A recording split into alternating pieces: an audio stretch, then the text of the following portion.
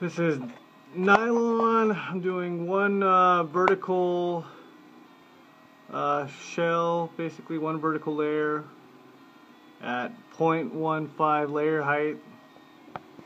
If you guys want to know how to print with nylon, send me a message. There's a few tricks to it. So, but oh yeah, I made some changes.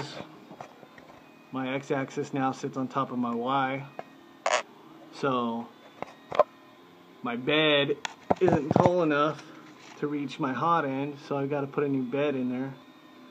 I can, if my calculations are correct, I'll have the ability to print 8.75 inches, which is 3/4 of an inch larger than a Solidoodle 3. So I'm Solidoodle 2 that can print larger than the new, more expensive Solidoodle 3. So just gotta do some real engineering, and you can do it. Fabrication though, it's once you get started, you can't stop. If you're gonna start hacking into it, you just gotta keep going and hope that you're right when you get done at the end. Anyway guys, thanks for your time. Peace.